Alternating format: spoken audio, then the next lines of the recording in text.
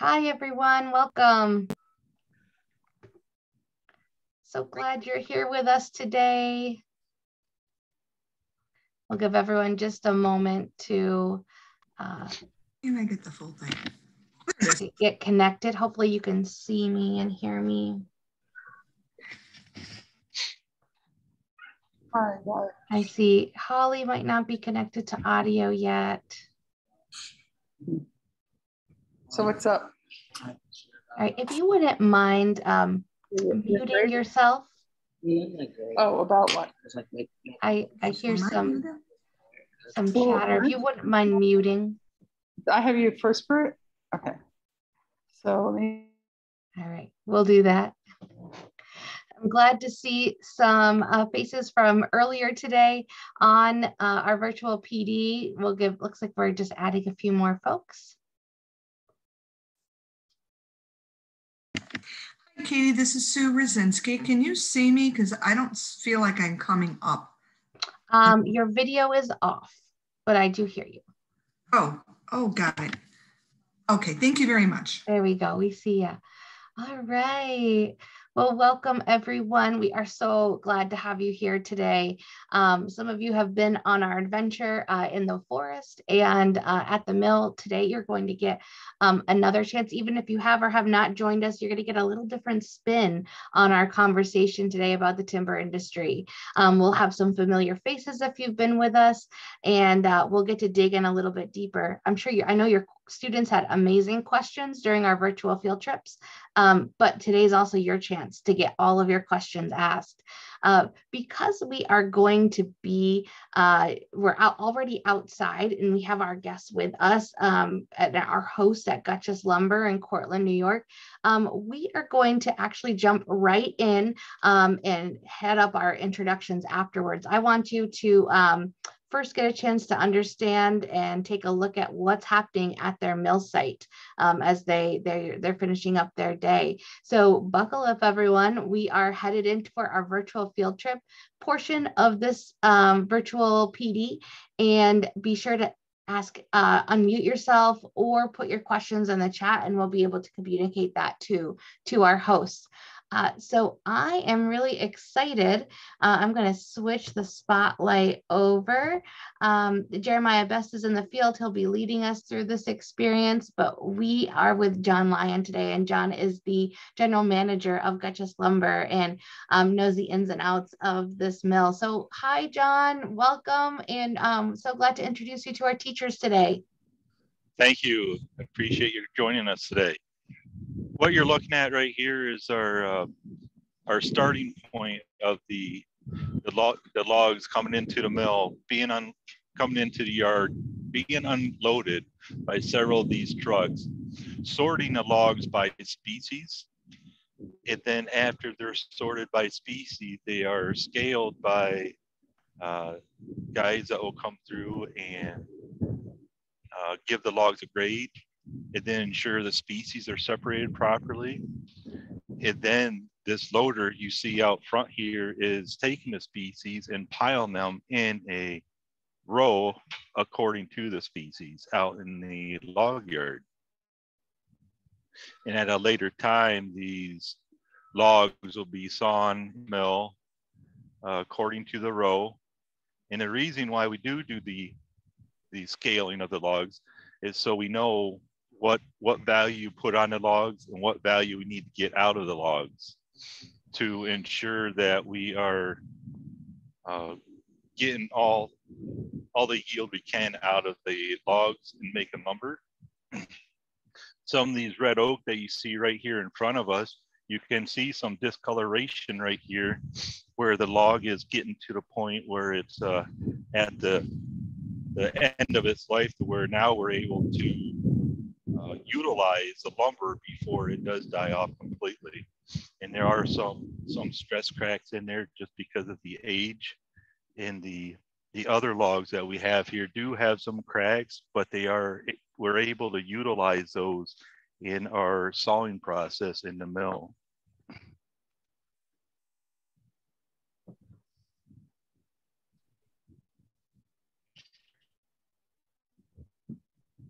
So we're really starting in the middle of this process. We are all going to get a chance to move to the woods a little bit later and talk about how these logs are harvested, but this is really the step where you're processing for people who will eventually use these to create hardwood products that we find in our everyday lives. So thinking about the end in mind, who's your target market?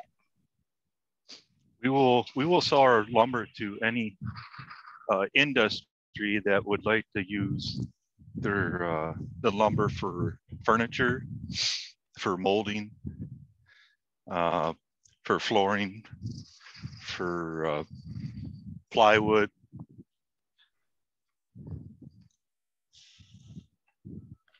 And not all of this lumber is staying here in the States. Where does your lumber eventually end up? What other countries? We're in a global market. China is a big buyer of our lumber, which brings the cost and the revenue back into the United States, and it helps our community here in Portland.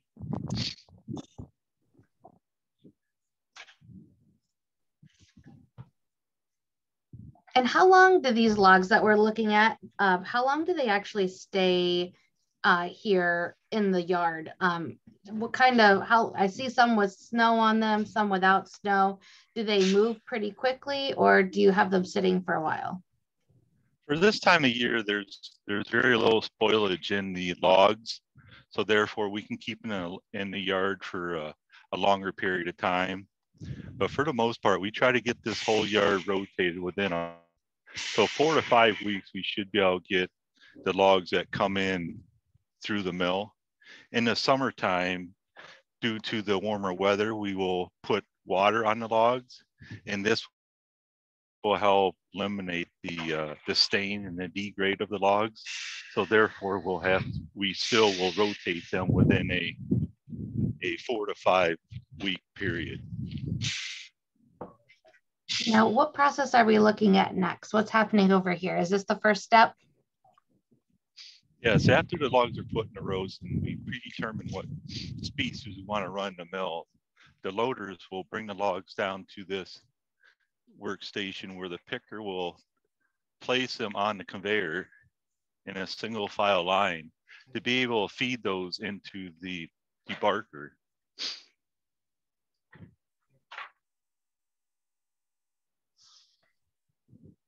So that conveyor belt is moving the logs into that building. And as we step inside to see what's happening, could you talk a little bit about what happens to that bark that's taken off the outside of the trees? The bark is utilized for when we ship it out of here for mulch that you'd find in your gardens, in your flower beds, mulch around your house. It's ground after it leaves here. It is ground again in another department, another company, to be able to sell this.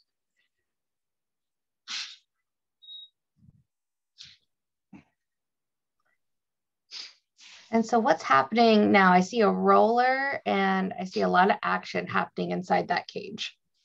Now there's an operator that is controlling the rolls that are going up and down, that's holding down pressure on the logs to be able to keep it from moving as it's going through the drum that's taking the bark off.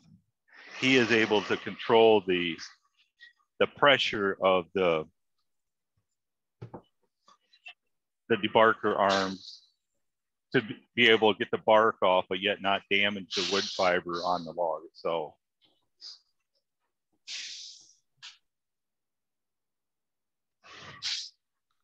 So I think it's really interesting that you have this mill and you have this byproduct, and that there are other industries, local to you that are making their living off of your byproduct. And I think that's a theme that our teachers are going to hear quite a bit throughout this conversation with you is that, you know, you are utilizing every single piece of these trees that come in. I think that makes us feel really good about the lumber industry, at least for me. Yes, every part of this log is utilized all the way through to where it becomes the sawdust we utilize to fuel our boilers to be able to kiln dry our lumber. The product that does not make the lumber will be chipped in or chippered, and out will be utilized in a chipboard plants. They'll be used for pellets that you'd burn in pellet stoves. So there's many more uses for our chips that we also make in our process. So the operator that's moving these through, what type of training does that take for this job? It's more of a hand-eye coordination. He has many buttons that he has to control at one time to be able to control and to move the log through the machine. And to be able to make sure that the logs that he's bringing into the mill are the quality of logs that we desire to be able to get a good product out of. Great. So as we leave this facility and we look to the other side to see what the log looks like once it is debarked.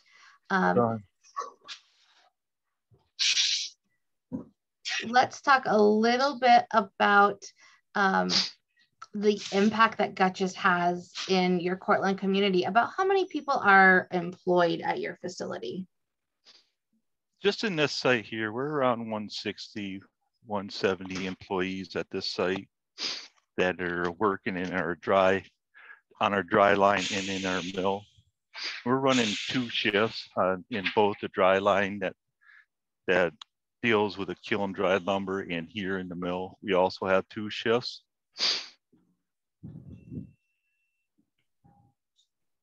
Here you'll see the logs that are being stacked up for our second shift tonight.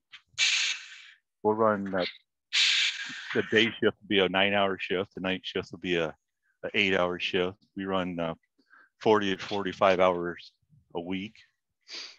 It all depends on what the needs are for our production. I will say when we had our first field trip this morning at 10:30, there were not this many logs here. So you have stockpiled through the day.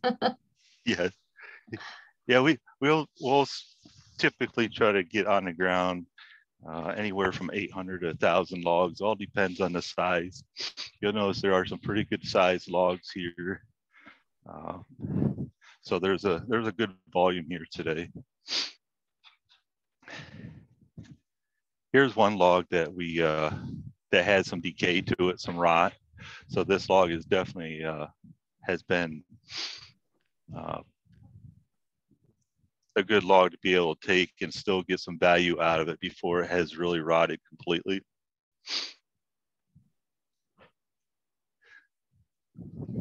Now, I think it's really interesting taking a look at the barcodes that are on your tree, and what is the purpose of those? These will identify the log when they come in. The scalers will place on there to be able to track these logs and find out if we're getting the proper value of each log. And then if we can find the data of a consistent run, if we're getting the proper footage out of them. Here you're seeing the metal detector.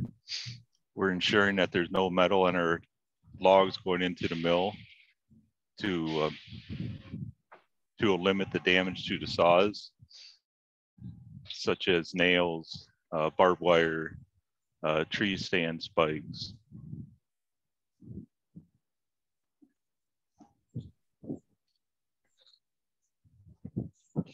I think that was a really interesting concept for our students that just like you'd go through a metal detector at the airport or in a county or government building, the trees have to go through a metal detector also.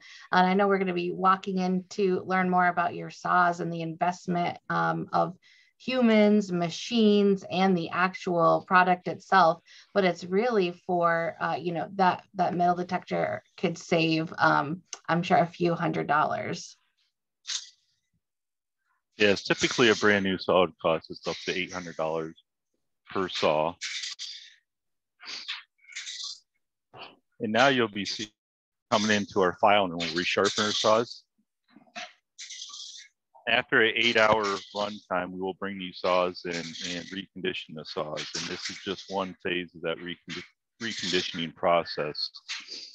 The saws will go around this grinder several times until we get the desired quality of the tooth that we'll be putting back out on the band mill.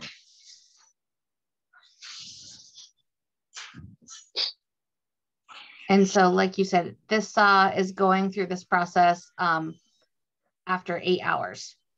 Then it gets correct. Put back on. Yeah. This file here is ensuring that the saw is consistent as far as flat and it has no twist or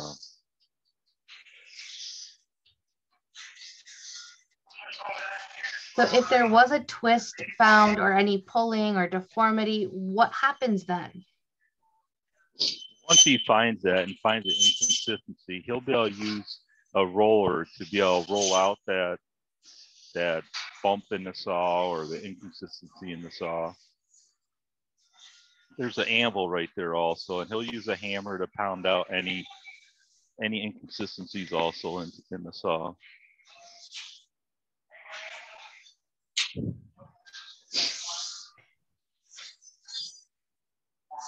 And we see some automation, but we also see humans overseeing the process. How much of your lumber mill is automated and how much is controlled by human capital? We do have, over the years, we have had more and more automation.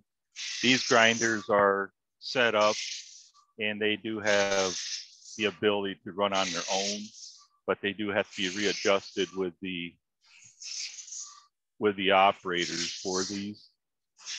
There is one machine over here to our left that has the ability to be automated, to where once it's set up, it will bench that saw automatically, like the first individual that you first seen that was trying to flatten out the saw. So there is some automation in here to the filing room. So as we move back to thinking about our logs, I mean, teachers, any questions that you have? What are you curious about?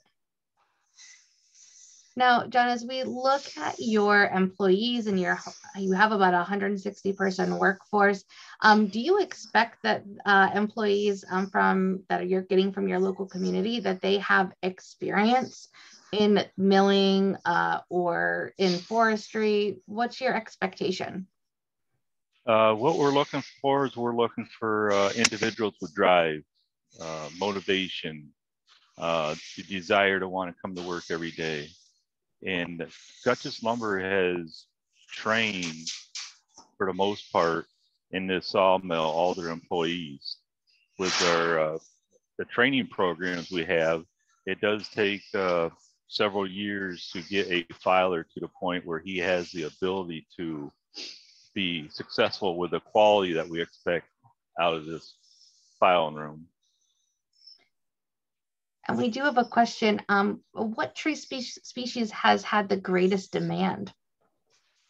Hard maple is a very demanding and our most sought after species here. But we do hard maple, red oak, white oak, ash, cherry are our standard hardwood lumber here.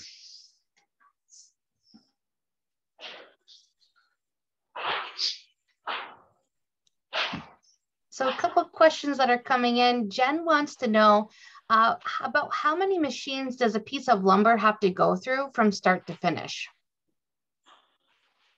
Well, there's probably over 50 pieces when it comes to conveyors and workstations. There's probably 50 pieces of equipment that this lumber will touch before it gets out to be stacked in this mill.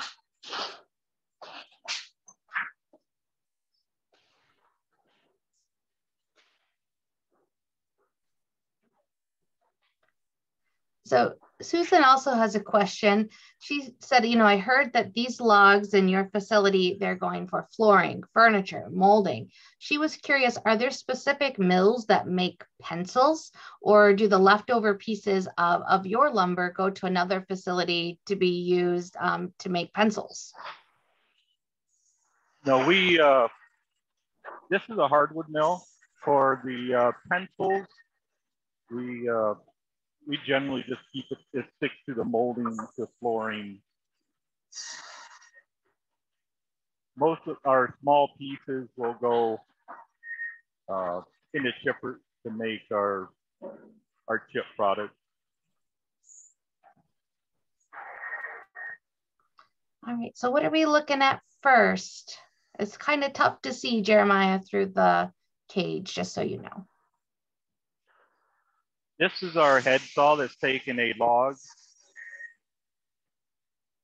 and taking a round log and making 4 square sides to it. And then he's also taking a few boards off. And once that log gets the 4 sides, that becomes what we call a cant. And therefore that cant will go up to another saw that will be able to produce more boards.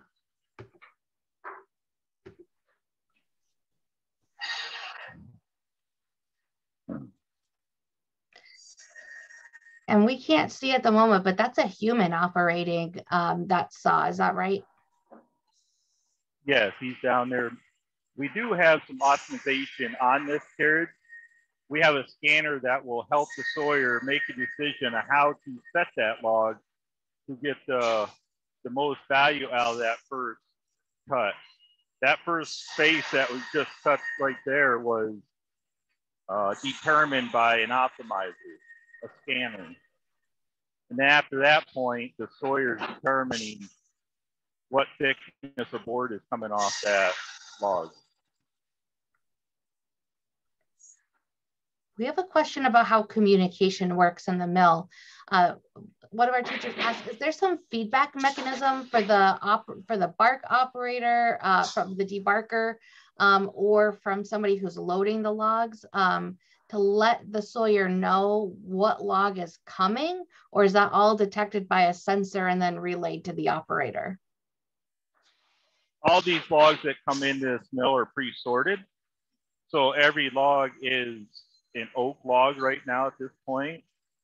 So the logs that they're debarking can come in here without any further sorting. But we do use, for communication, we do have two-way radios in a saw cab and throughout the mill. So there is quite a bit of communication that goes on when there becomes an issue, whether it's a quality issue or a machine down issue. So what's happening in that little booth right now is somebody's using a little joystick, right, to move that log, and just like we saw in the debarker. Is that similar to what's happening right now?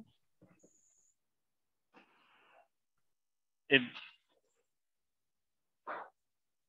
the resaw right here, there's Yes. an operator in there that, yeah. Now, He has controls in that saw that will be able to determine what thickness of board that he takes.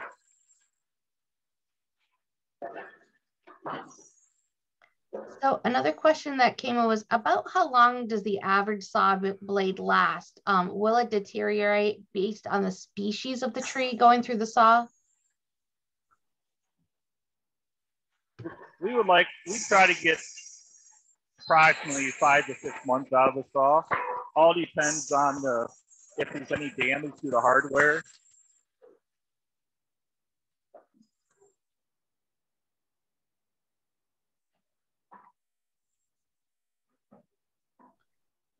So what's next after this? So we're seeing the Sawyer create the cant, kicking off one of those edge pieces. And then where do we go next? Once that board in the cant split, that board goes out conveyor and will be conveyed down a center line to where it'll be sorted according to the weighing on the board versus a board that's straight edge that won't need to be edged anymore.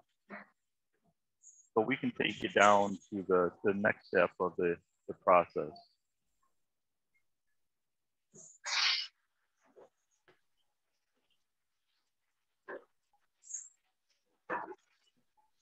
So as we move down, we had another question about your labor and your workforce. If teachers are talking to their students about this type of career, what does your entry level position pay? We could start anywhere from $16 and up. The workforce is really tough right now as far as competition. So it's a pretty competitive workforce out there right now to be able to get workers. But not only do we have the pay, but we also have benefits, very good benefits that would be attractive to new workers that come to us. Health benefits, 401k, profit sharing. We're also an ESOP company, employee owned.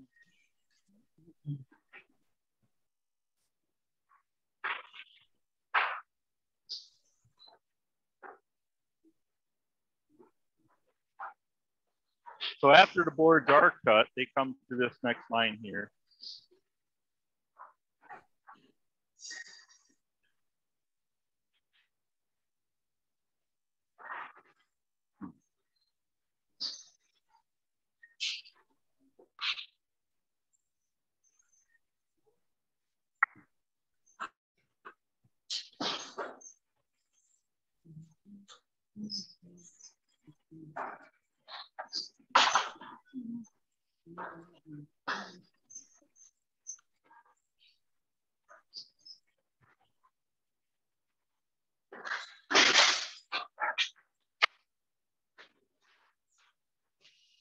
After the boards are separated, they will be going through our edger. And this is an optimized edger.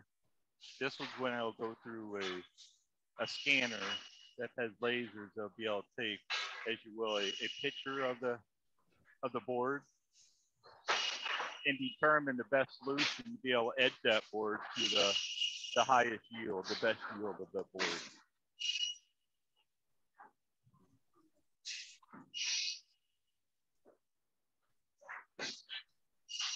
So this scanner is looking at a board that may have a rough edge that was, originally cut off that cant, and then it's scanning, imaging it, and then we're seeing up on the screen how it's going to make it a usable, saleable, consistent board.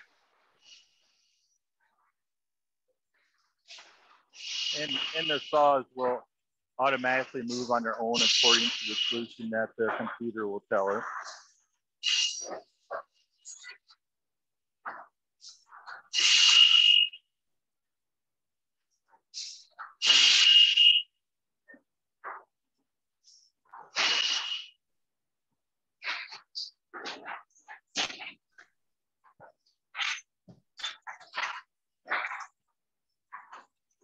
After the boards do come out of the back of this edger, they will be merging with the boards that have already been sorted that had the square edges. So with all those boards coming together, they're singulated, and now they're on what we call the inspection deck.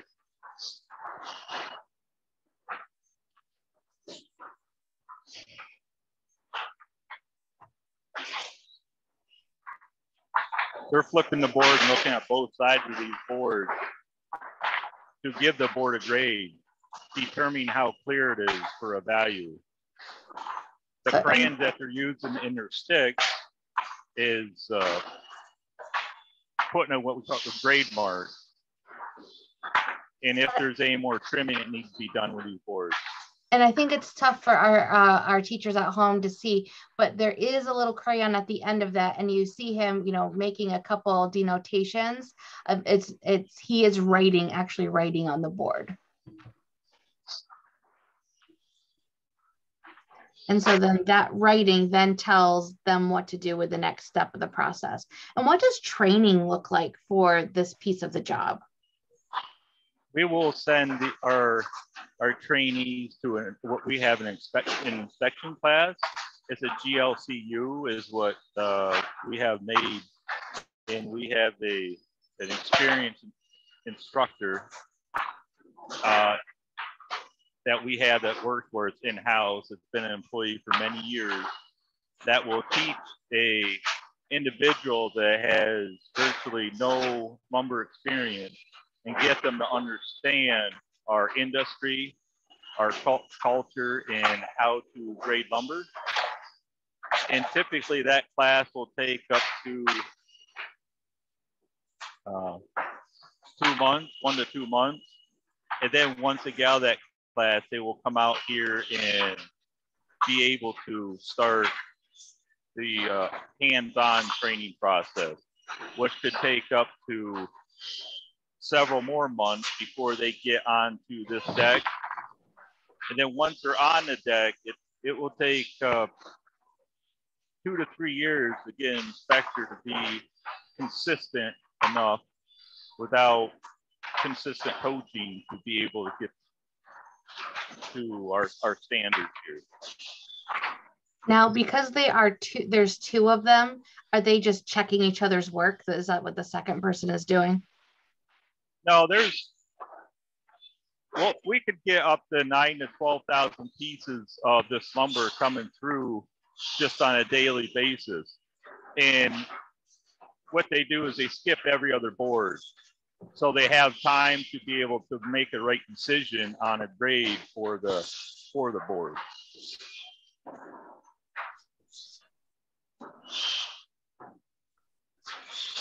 So after they have graded the lumber, then what happens next? Who decides where those boards are going and how they'll be sorted? This individual is loading the boards in a lug and do a standard trimming before they get inputted to the computer with our input station here. And then once it's inputted into the computer, which would be the grade and the trim mark, that board is in that lug that has more or less an address. And that lug will know where to put that board all the way up through the process until it's into the sorter and into a bay.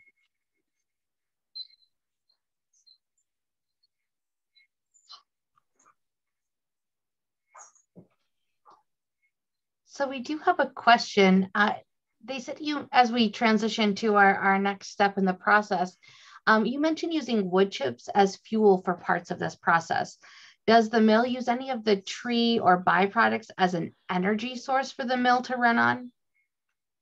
Yes, the sawdust will be transferred and separated and go into a silo.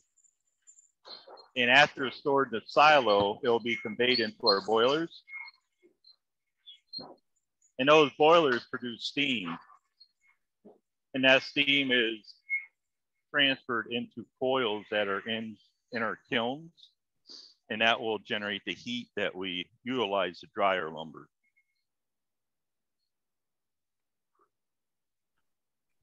And can you talk to us a little bit about a kiln? Why do you have a kiln, and why is that step really important for a lumber mill?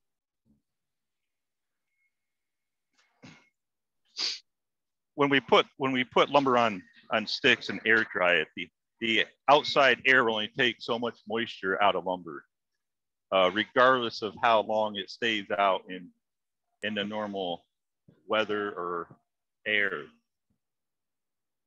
Once it drew all the moisture out that we can't get any more with just being outside, then we put into a kiln. And then we could put more heat to that lumber and draw out more of the moisture until we get down to a 5 or 6% moisture content. These cans you see here are what we cut and we'll make pallets out of. This will go to a secondary operation that we sell these to. This is a type of pallet that these would be made of.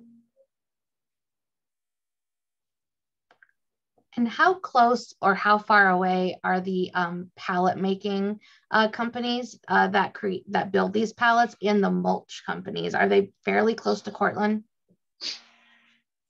Yes, actually, this is a company that we do own. It's Paul Bunyan Products, and they make the pallets out of our cans, and they also grind our mulch and sell our mulch to various companies and individuals.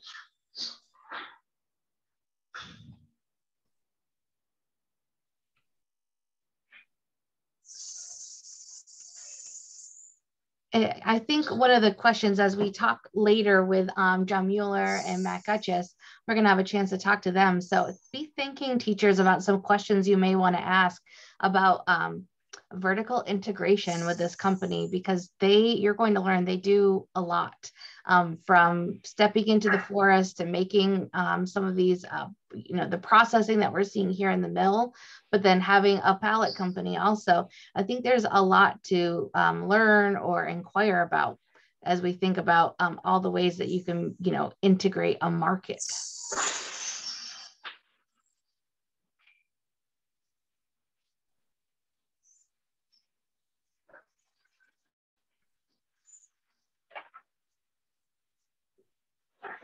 These are just two mills that our smaller logs would go to for more production. Do the same process as the current mills that we looked at. They still have scanners. The optimizers will scan the logs for the best opening phase.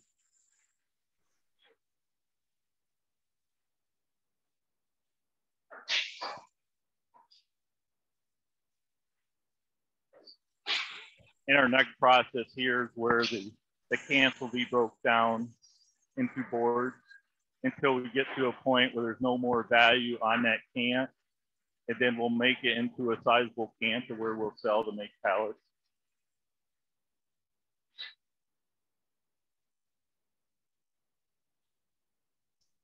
And this is actually the end for the waste that we have, such as edgings, slabs. They'll come down this area and they'll be separated to sawdust with this vibrating conveyor. And then they'll go through this chipper, which will make our chips.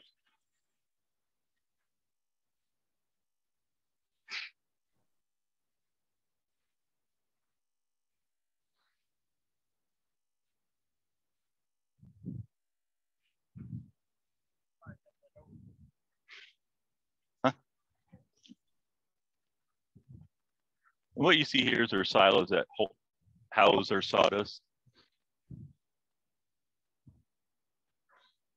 and our smokestack for our boilers that will produce our steam for the kilns. And about how much space do you take up in Cortland? If you have driven through Cortland, you have seen Gutchess. No matter, you have a pretty interesting footprint there, and especially being right in the city. So how much space do you take up? Well, the road front, it'd be really deceiving if you drive by on our road front. But if you got into the plant, you'd see it's much bigger, and we're sitting on about 100 acres here. We do have a sizable pond out back, so that takes up quite a few acres, but it's a fairly sizable facility. And so we saw the silos and we saw the steam. Are we coming up on one of your kilns right here? Yes, this is a kiln right here. There's actually steam coming out of the top of it as we speak. These packs of lumbers that you see here will be staged and or set to go in one of these kilns once we have enough volume to fill one.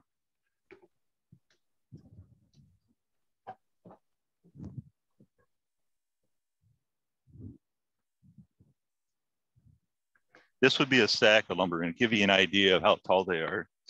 These stickers right here is what we do to separate the lumber so we can get airflow to go through it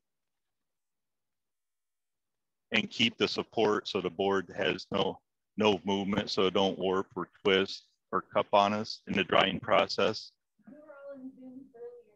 And we also have these packs covered at the very top to keep the rain, the snow off the top and seeping down through those packs.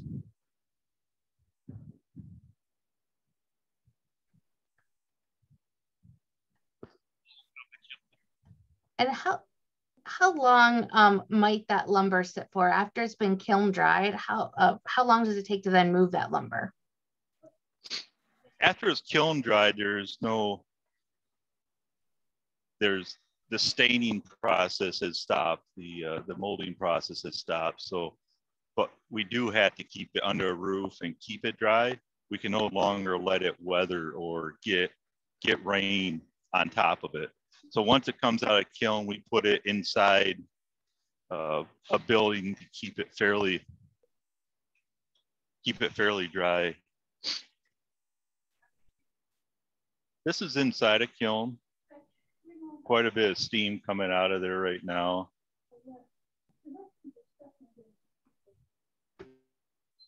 We had a teacher who asked what does the word cup mean? And I don't know if that's what you said, or maybe it was, maybe they misheard when we were out by the stacks. It's when generally a board will lay flat.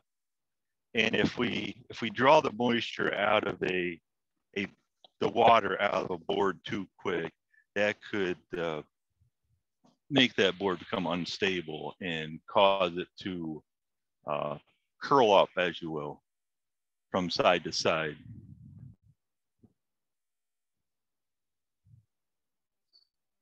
And so then do you manage the transportation of the boards to your buyers, or do they come and pick them up?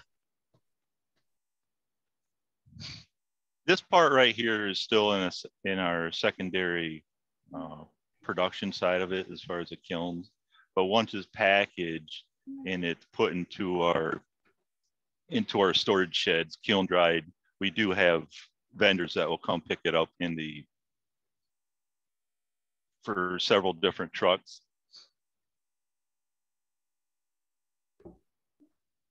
Excellent. Well, what other questions do our teachers have? We are just about at the end of the process and the end of our virtual field trip for this portion of our professional development today. What other questions do you have?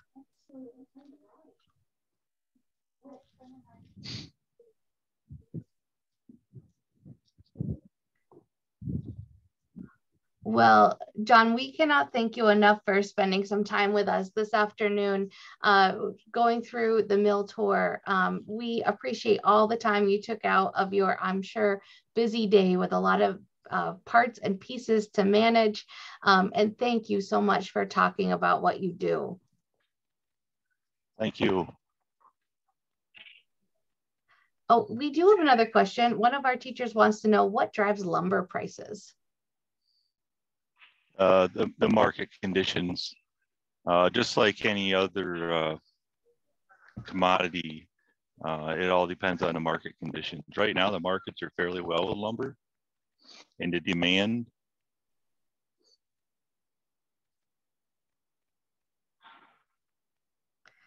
And what did the pandemic do to your markets? Obviously, with the world being shut down for a while, what did that do to you and your workforce, and being able to ship to one of your biggest buyers, which is China? When it first started out, it was pretty tough on us. The downturn, not only to the employees, but the shipment of the lumber.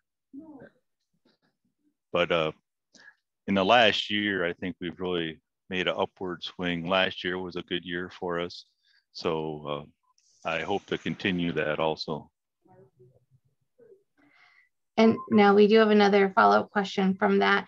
They want to know, they have some brands. Is the lumber you're preparing for flooring, is it for places like MJ Carroll or for a laminate from like a lumber liquidators? That was a question that came in. This is strictly hardwood, no lamination. It would be molded and placed down on a floor as a product of solid hardwood lumber.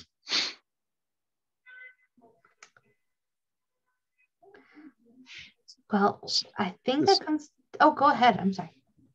This is a packaged lumber. This would be ready to be shipped right here. It has our logo on it, has our bands on it. It does have our identification of what it is, 4/4 cherry. We paint the ends to keep any more moisture to getting into the lumber and to for a presentation also. We're very critical about the quality and the of the packs. And the quality has to be as far as the preparation, the squareness of the packs, these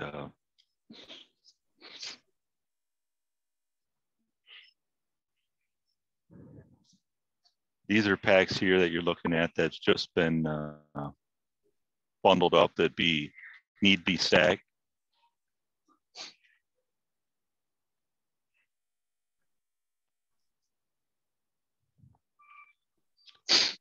Well, excellent. Well, thank you so much. We appreciate your spending your day with us. We really do. We know you're busy guy. And so this has just been an awesome learning experience for us all day long. Thank you, John. Thank you. So at this point, we are going to let Jeremiah transition out from being there at the mill site, and we are going to spend some time together. So we are going to meet back with Jeremiah in a little bit. You'll get a chance to meet him for the first time if you haven't yet. But we're going to do a few introductions. So I am really excited to be hosting this virtual PD today. I'm Katie Carpenter. I'm the State Director of New York Agriculture in the Classroom.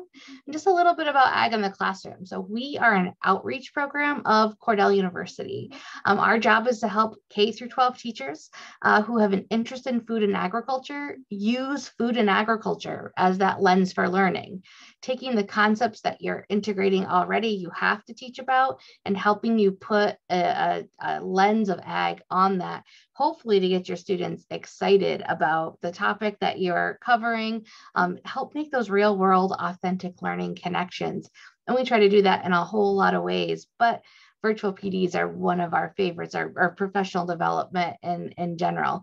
We'll talk a little bit more about opportunities and extensions for learning that you can include in your classroom.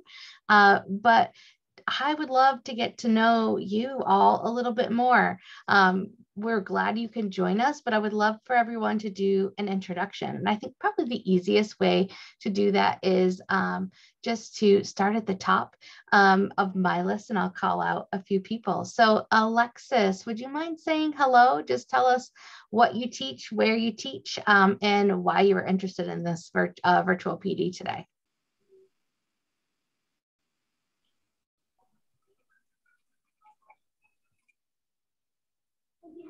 Here, we'll come back to Alexis. We'll let her get situated.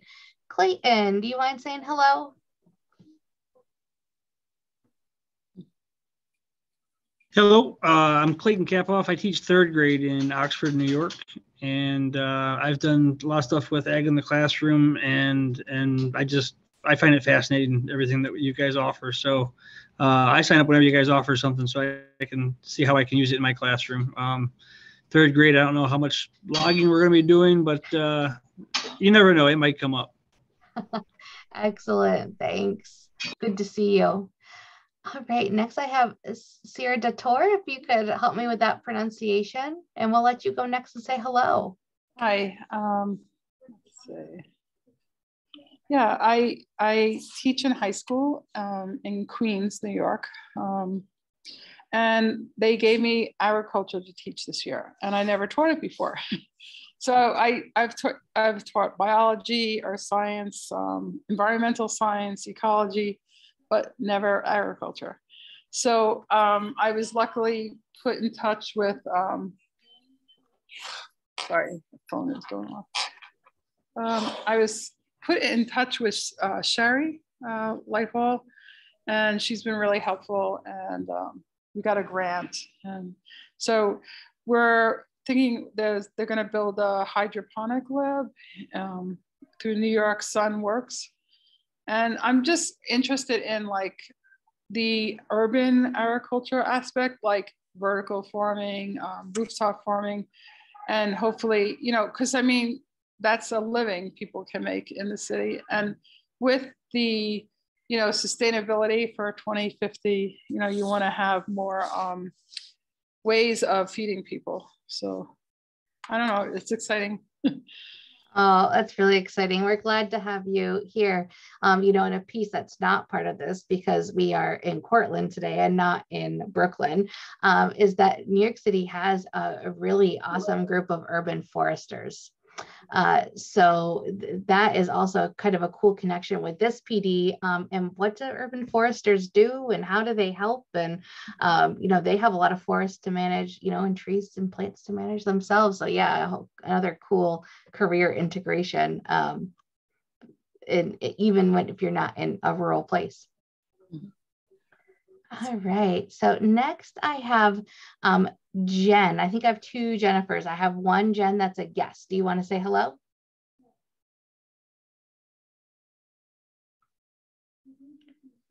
Or we can let Jennifer Canale go.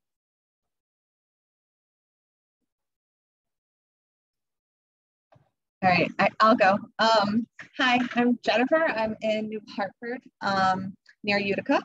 I teach biology and earth science here, and previously I was at the high school.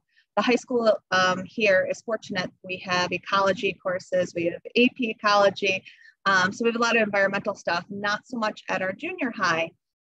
So I'm tackling the project. We have a big quad, and to me, the perfect integration is to hopefully get a big garden out there, tie it into food services. So I have this grandeur plan. And that is where I stumbled upon this website and some friends. So I'm really hoping to kind of tie in our normal everyday earth science, biology to the environment, to what they can do at home, to right outside our window. There's our garden. Let's use those plants for photosynthesis. So that's my big dream, and this is my first time joining. So thank you for letting me be here. Awesome. Yeah, this is a topic that we have not covered previously, but we do a lot of aeroponic trainings, hydroponic trainings, so garden-based learning. So yeah, hopefully we'll see you many more times. Yeah, and this is, we just ended with ecology, and this is great into the whole, you know, climate change, how they help, the replanting. So this is wonderful. The students will be excited. Thank you very much. Yeah, great. So next I have Jessica. Do you want to say hello?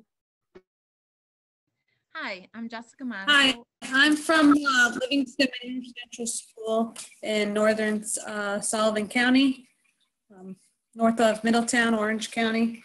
And I've taught living environment and forensics in that for 16 years. And this year we had the opportunity to add intro to ag. So this has been great because every little thing I picked up from ag in the classroom, like with the Christmas tree, we did wreaths and all that with it. It was great to tie it in with that. Also with the living environment for classification. And now moving on, doing a little introduction to forestry next month. So this is great to add in. Thank you. Awesome. Thanks, Jessica. Now I have a J Monaco. I'm not sure what the first name is. So So there's two Jessicas, so I apologize. Okay. I'm Jessica Monaco. I teach 4th grade at Royalton Heartland Central School. And that's about, for anyone who doesn't know, probably about halfway between Buffalo and Rochester on Route 31. So we're in Western New York section of the state. This could not have come at a better time for my 4th grade students, not necessarily for the whole science aspect, but for social studies. We were talking about the explorers and how the explorers came to the New World and they found natural resources here that they didn't have back home, and one of them being timber.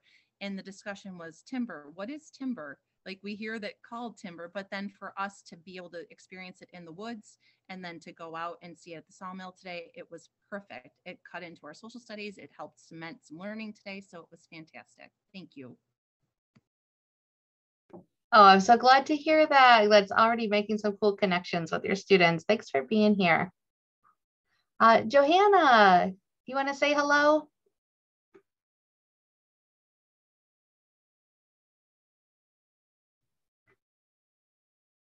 She may have stepped away, so we'll go to Megan. Megan, you want to say hi?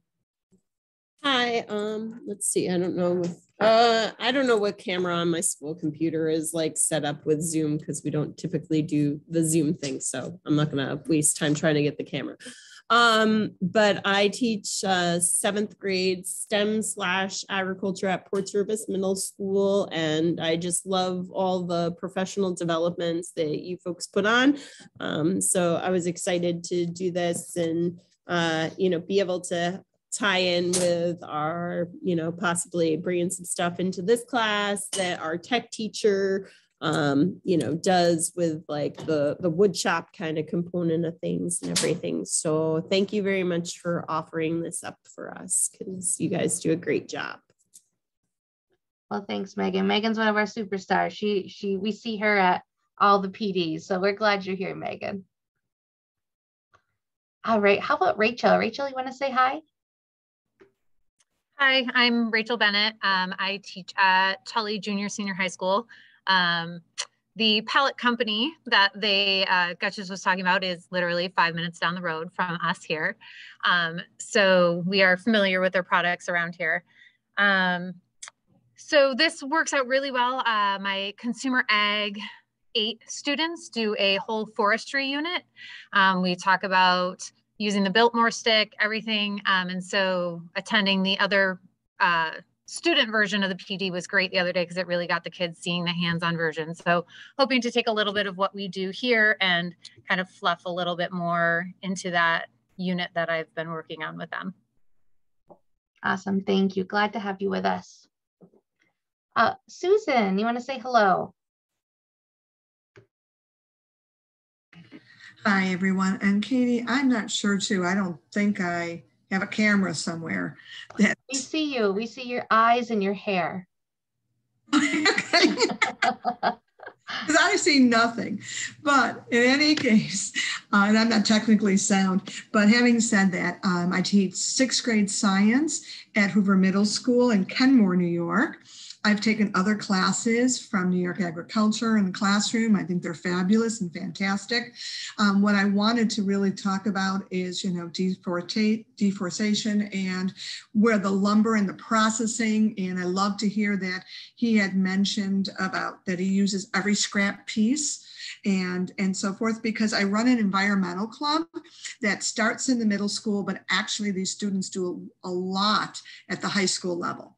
So because high school students needed that background foundation and some excitement to want to join, that's my job.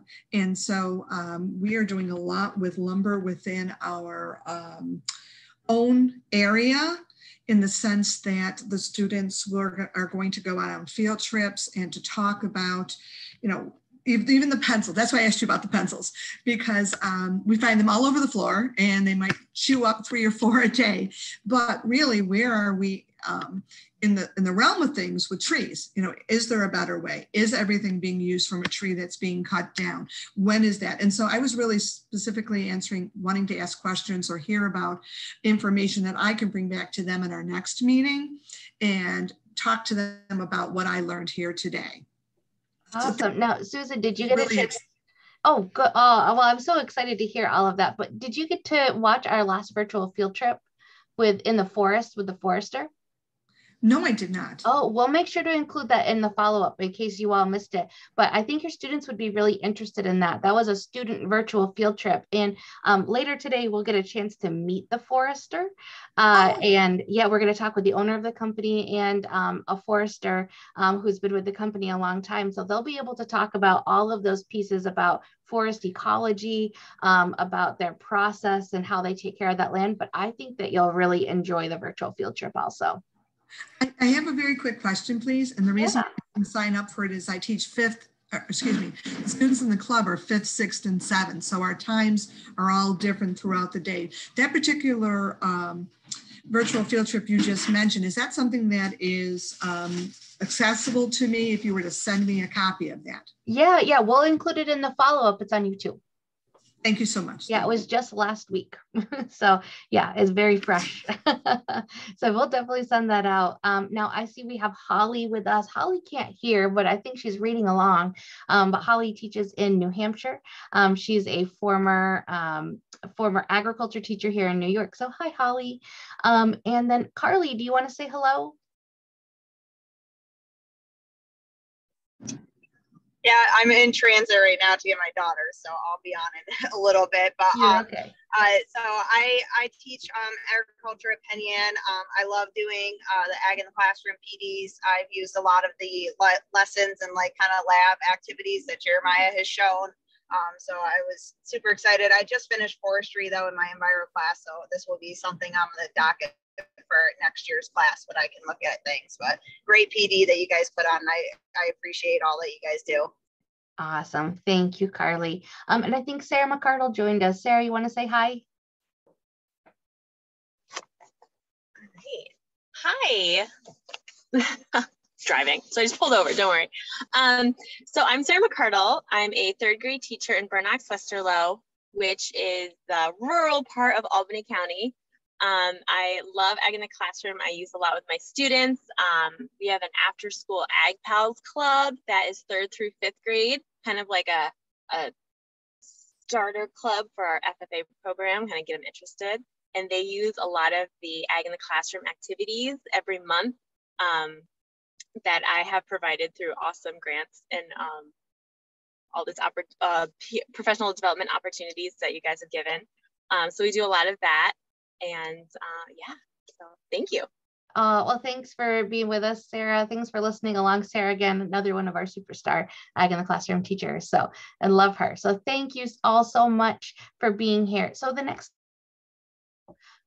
thing that we'll do, we'll actually transition to doing you have 2 lessons and 2 kits that were provided in your toolkit today. And the first one that we're going to do is the source search. Now, I really love this lesson because it's just great to set some context for your students. So we're just gonna move through a few pieces of this lesson that I think are important. So in the chat box, I have sent a Jamboard. So go ahead and click on that Jamboard. When you get on that Jamboard, you have 2 questions to ask. So go ahead and grab a sticky note, and on your sticky note, tell me what you ate today. And then go ahead and move to slide 2 up at the top and talk about some day-to-day items that you use today. I know Susan, she's going to put down pencils, but I want you all just take a moment. What have you eaten today? Give me that on one sticky note, and then make a list of some of the day-to-day items that you've used. Katie, I think mine is view only, so I can't. Oh, geez, I'm so sorry. This always happens with Google things.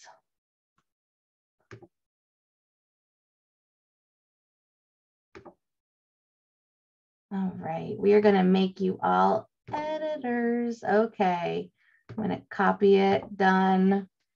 Just in case you need to try to refresh that or use that link I just shared. You should be able to type now. Yeah, it's working. Good. Google does me dirty sometimes, so I'm sorry about that.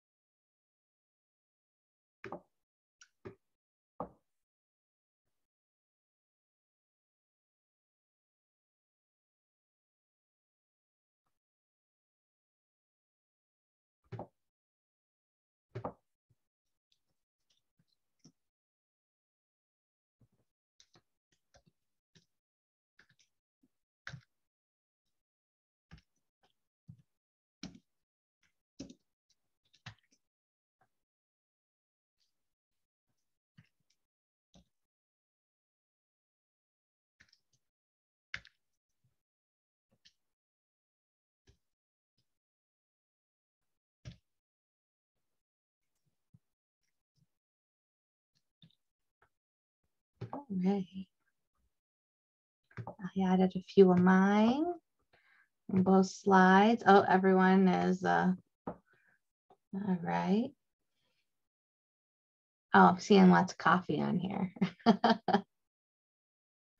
Oh, somebody had an enchilada. I'm pretty jealous.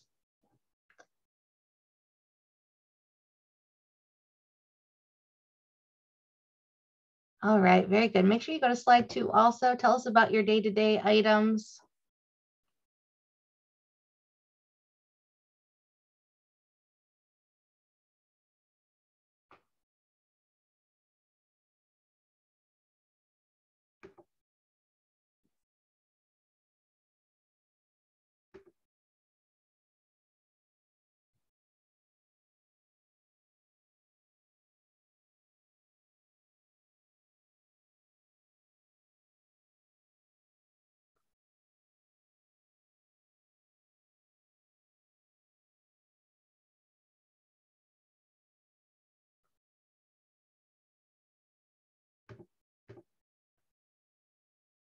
All right, so we're starting to see on both of these slides, as you're starting to reflect and think about your day, there are hundreds of items that we interact with, from the plates or trays that we use for the meals that we had, to getting in our car and driving to our workplace.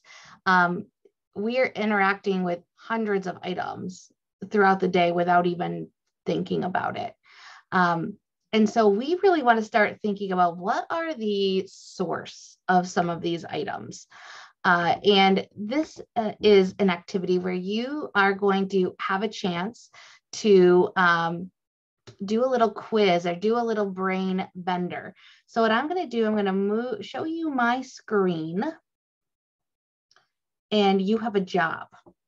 I'm going to get my screen shared right here. And you have a job, and your job is to put into the chat box. So have your chat box fingers ready. I'm going to make sure I can see your chat. All right, I can see everything here. You're going to have a job. You need to decide. I'm going to show you a bunch of different items. Now, as quick as possible, I want you to put in the chat box what you think the source of these items are. There's lots of different items. You'll have lots of chances. So I'm going to show you the options here. So we have a camera. What is the original source of the camera? And get your fast fingers ready. So what are the options? Store, farm, factory, or natural resource? What is the original source of that camera?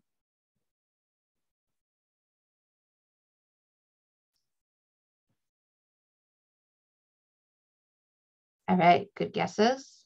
I'm going to move to the next one. We're going to move pretty quick. And that's a natural resource. Interesting. All right, so what's the original source of a hamburger? Again, oh, sorry, I cheated on that one for you. Yep, the original source of a hamburger, that comes from a farm. Out of your 4 different choices. What's the original source of cat food?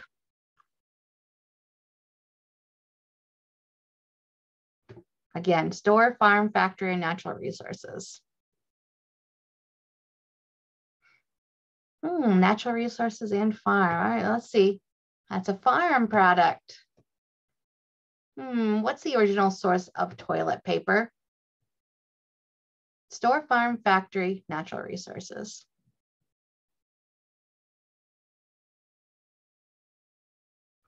Answer is farm. Original source of cookies.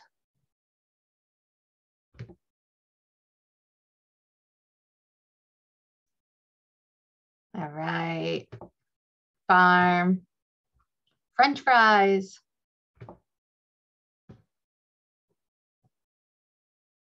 Farm, you bet. Fleece. Original source of fleece. If you had a fleece vest or fleece jacket. Oh, there's one different answer. Let's see. Natural resources. So that is think about it, that is a plastic product. made from polys. It's not made, it's not fleece that we wear in our vests is not necessarily made from a sheep. What's the original source of this blender? What are we going with? Store, farm, factory, natural resources. All right. You bet, natural resources. What is the original source of cheese? Yeah, you bet, farm. Fruit. Good job. Vegetable juice. Yeah, farm.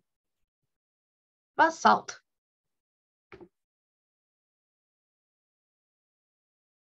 Good thinking, good thinking. Natural resources, the mined product.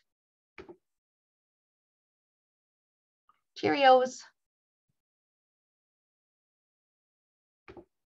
Yeah, farm. If you're out in the Buffalo area, the whole city smells like Cheerios, right? All right, original source of a hot dog. A farm. Eggs. Yeah. What about this watch?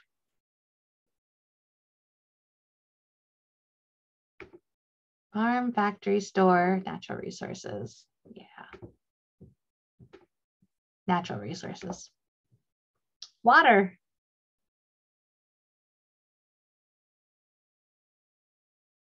You bet. All right, well, we're going to pause right there because you get the gist of this activity.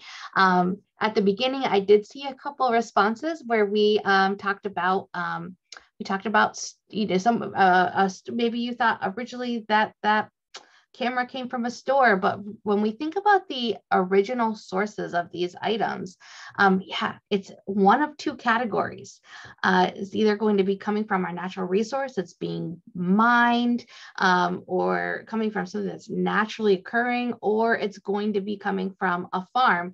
And now I think the interesting interaction is that a farm uses a lot of those natural resources to produce those farm-based items. So as we're looking at relationships of things to one another, it's all really well connected. And so in the lesson, you actually have four different, you probably saw 4 different baskets, and those are labeled our 4 different categories we were talking about. And then your students have to work to categorize all of these 36 different items. And so for them, they are really they might originally think that their iPhone or their iPad comes from a factory or comes from a store, but then you can really start taking those pieces apart. And something like a vehicle is super interesting because not only do you have the steel, the glass that originally comes from sand that you can talk about and explore all the plastic pieces, but in vehicles, we also have rubber tires. We know rubber comes from cotton. We have leather seats and leather steering wheels. That comes from a farm. So some of our products are both farm and natural resource occurring. So it really is a great way to begin to stretch and bend those brains. So, the way you can set up with your students, there's already created and available Kahoots and quizzes that you can share with your students to move through these activities, or use the great hands-on resources that you were provided. And then they can do relay race types games. They can do really quick sorting games. So it makes it a pretty fun experience for them. So we're excited to give you that source search activity. And we really think it's a way, as we talk about the timber industry, natural resources, renewable resources, and non-renewables, to help frame the conversation about how the timber industry is part of food and agriculture and fiber systems in our state. All right, so Before we move on, we're going to have your chance to meet with Jeremiah, get to know him, and also meet some of our friends at Gutchess. I want to share with you just a few tools and resources. That lesson that you just received is on our National Curriculum Matrix. So if you're on our website, you're going to scroll down here and you're going to be able to do searching. You can search any word that you want. And I'm just going to pop in the word dairy. So this is a keyword search tool. It's over 500 of the best lessons from across the country, all in one place for you. The beauty about this National Curriculum Matrix, our searchable lesson database, is that every single lesson has been vetted by a team of agricultural literacy specialists. Every single lesson is aligned to curriculum standards, and we're increasingly, making those alignments to next gen and doing some alterations to make sure they fit to next gen. So every single lesson looks exactly the same. You'll see all the materials that you need. If there's a PowerPoint included with a lesson you're interested in, if there's a worksheet, it's all included for you under Essential Files. Vocabulary is included. And the best part is, remember, we usually work with teachers who maybe don't have a ag background or non-certified to teach agriculture. There's all this great background information for you. So then, of course, just as teachers, we know there's an interest approach. We have all of our procedures for each activity laid out, and every single lesson has hands-on learning components. So that's kind of the beauty of working with agriculture. Agriculture is innately hands-on. So we want to make sure your students have those hands-on learning opportunities also. Down here, these suggested companion resources. I said there were 500 lessons. We also have about 800 companion resources. These might be a standalone activity. It might be a multimedia resource. It might be a book connection. And with every lesson you're looking at, I call this like the Amazon piece, where it's like, oh, you like this? You might also like this. So for example, I might click on this Chuck's Ice Cream Wish. Oh, here's a great book that I may want to pair with that lesson. Every companion resources then, on the other hand, says, okay, here's some lessons you might like on this topic. So it's really helping to think with you. And then you also have an advanced search up here, so you can pare down what you're looking for to get pretty specific. So the matrix is here. It's free. It's open source for you to use. It's one of our gems of what we get to do. Now, what's happening in Ag in the Classroom right now? We just want to share some things that you might want to be aware of. Number one, if you like these professional development experiences, we would love for you to come to our National Agriculture in the Classroom Conference. We are hosting that conference for the first time ever in New York State. It's going to be in Saratoga Springs from June 28th through July 1st. We are going to be launching scholarships for you to attend that conference. The conference is unique because the first day you're there, you get put on buses and you get to actually go to farms and you get to talk with farmers and you get to look at food processing and fiber processing across the state. So that's a pretty exciting piece of that conference. Then you get awesome PD with over 650 others from across the country. We just selected our workshops the other day, and we're really excited that there'll be some great New York presenters who will be part of that experience, along with people from across the country who are experts in this field and use food and ag in their classrooms every single day. You should also know that we have currently registration is open for our maple contest. Each year we do a maple syrup contest where you get to make maple syrup with your students. We have an elementary, middle, and high school division. And really, this is just about you making syrup with your kids. If you are one of the first 50 teachers to sign up, you will get a kit to help you make maple syrup in your classroom. You'll get sap bags, holders, a tapping bit. You'll get spouts, you'll get a hydrometer, and even a test cup to test your syrup. And you send those samples into us, and your classroom can win some prizes. We always try to think about how we can add art in agriculture. And we are going to have a photography contest included also. So if your students are taking photos, if you're taking photos, you can submit those photos to win an additional $50. And they'll be part of an exhibit at View Arts in Old Forge. So your students will get to go see their work hanging in a gallery, which is very neat.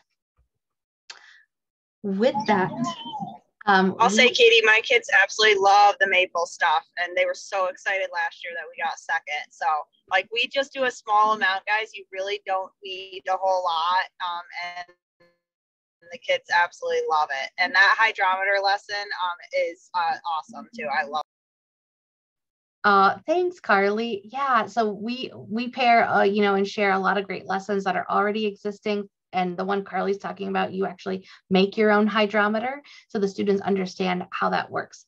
The cool part about making syrup with your students is they get really invested in it. They really get excited. They grasp vocabulary super quickly because they're learning while they're doing. And so that's really the crux of what we do.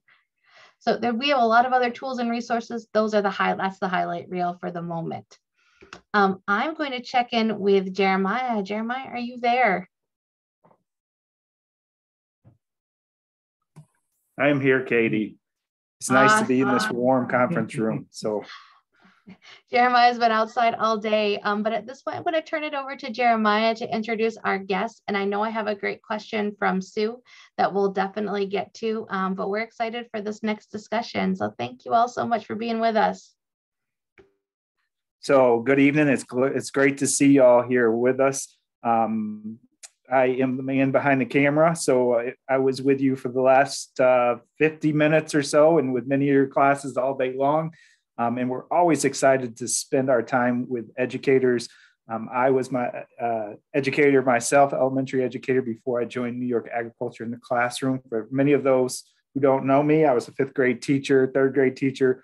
Really love education, and we were able to teach through the lens of agriculture. And I know many of y'all are doing such a great job doing that in your classrooms, and we're glad that many of y'all have joined us to learn how to do that if you haven't really jumped on this pedagogy. But as part of our training, one of the things that we love to do is talk to the professionals in the field.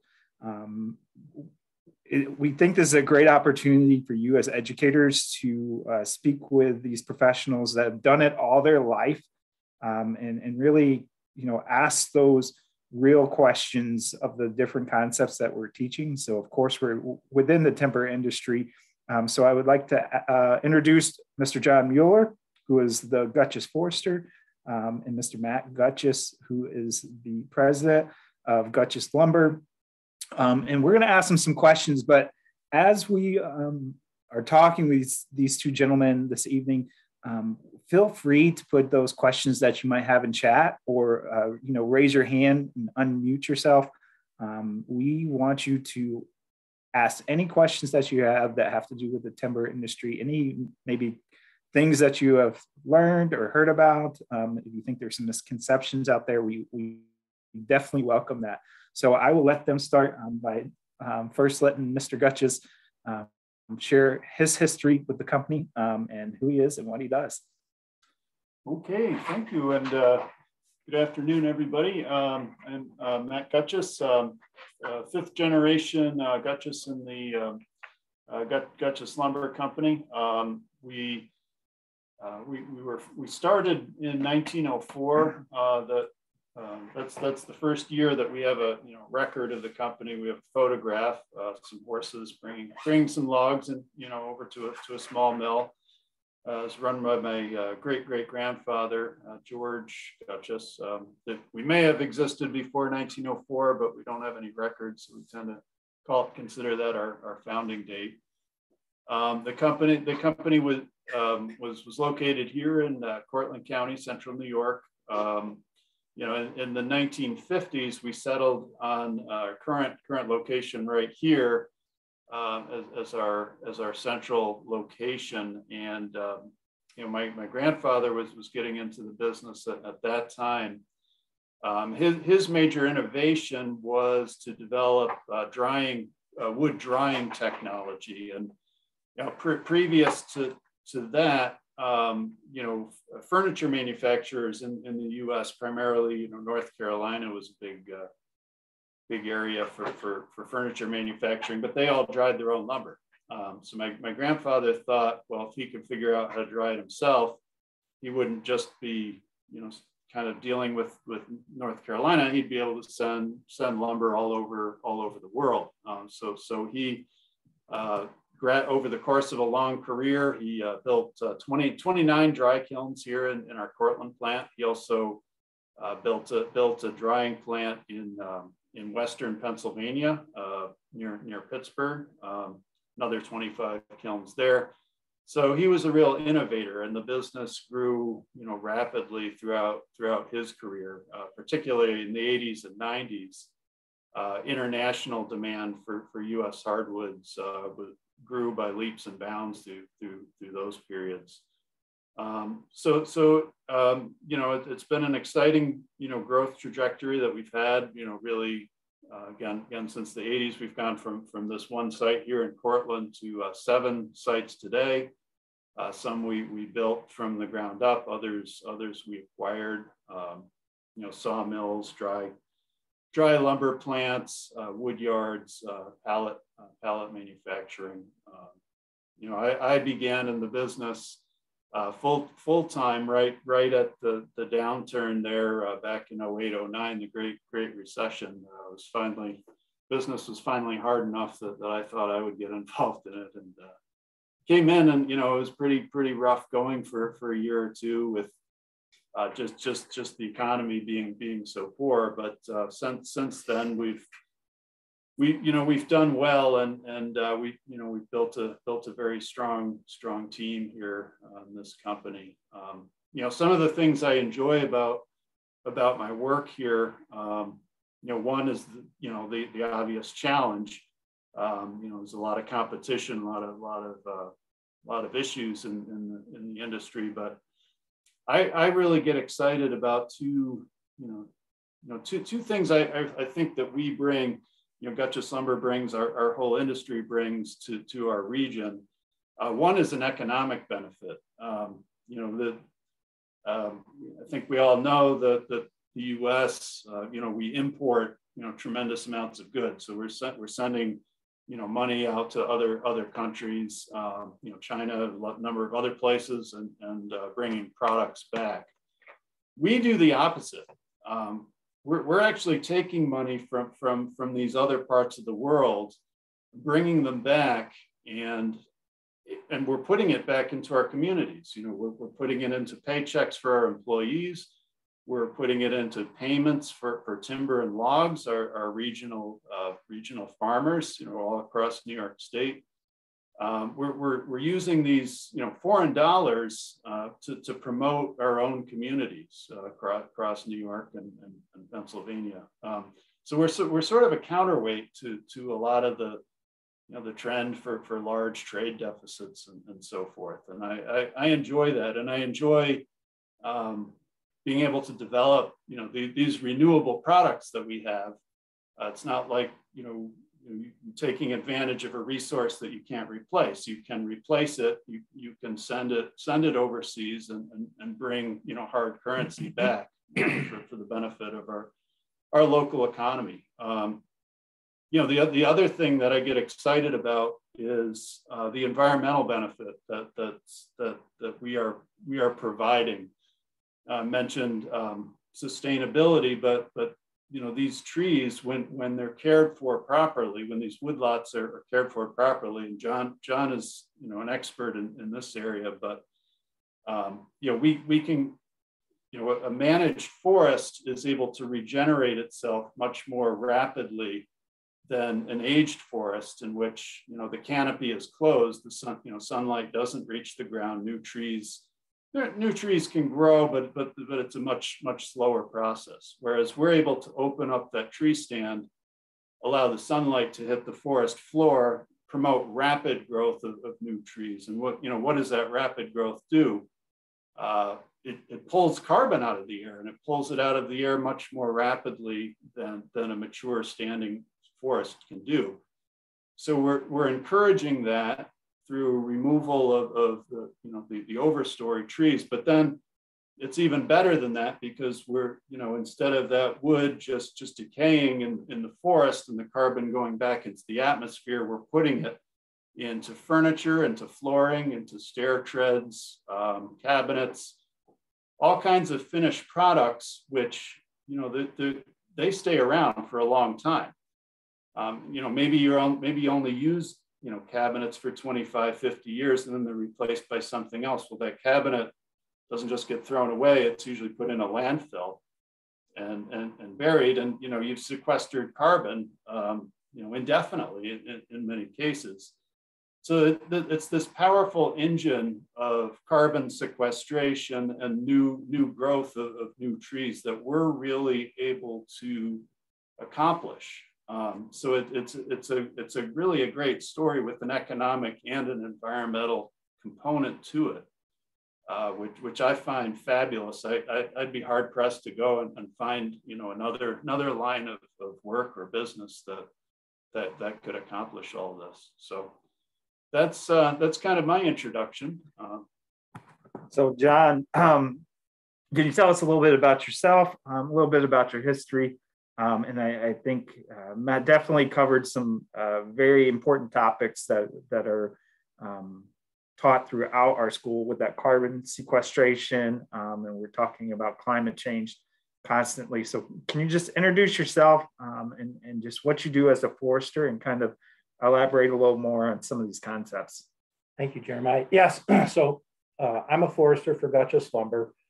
I was hired by Matt's grandfather to come here in 1988 to manage company timberlands, which we own about 30,000 acres of forest land here in New York State and Pennsylvania, and also to purchase timber from private landowners.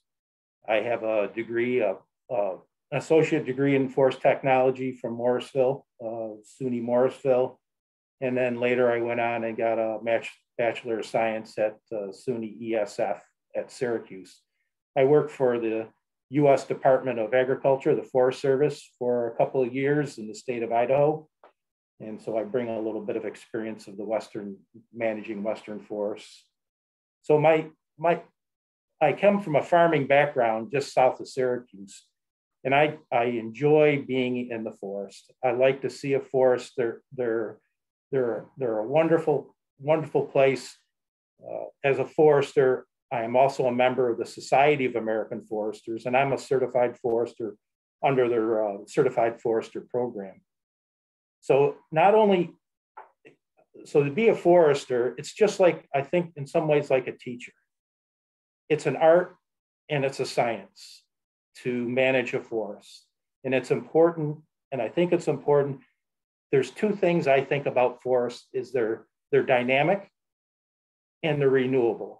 And what I mean by dynamic is they're ever changing. Sometimes we think a forest is, that's it, that's the state they're always in. But that's not the case. Mother Nature has other ideas for it. We see forest fires out west. We see some here locally. We see ice storms. We see big blowdowns, forests blow down because of wind.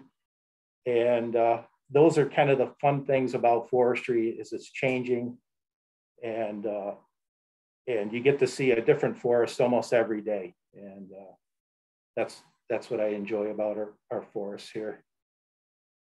So before we get a little more into the conversation, I want to open it up. Any teachers, we've heard a little bit about sequestration and dynamic forest. Are there any questions that you might have from Matt or John? Well, Susan had a great question earlier, so I told her I didn't want to lose her question. So I'm going to ask what she wrote, but then Susan, feel free to jump in for any other thoughts you might have. So she said, you mentioned that 800 to 1,000 logs were coming into your facility per day or per week.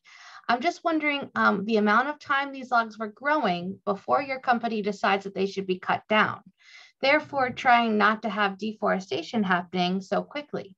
Is your company responsible for planting the new trees for the next time you want to harvest them? Great question. So for a mature tree, it takes between from a seedling all the way to it's ready to be harvested. It's between 80 to 120 years for that tree to be, I'm going to say, economically valuable. Now, biologically, that tree could, of course, grow a little bit longer, but for the tree and the tree growth, that tree reaches its maximum economic viability between 80 to 120 years old. Depending on how you structure your harvest, how the landowner wants to manage that forest, will determine how that forest regenerates. And there's certain patterns, harvesting patterns, that we use to get certain trees to regenerate.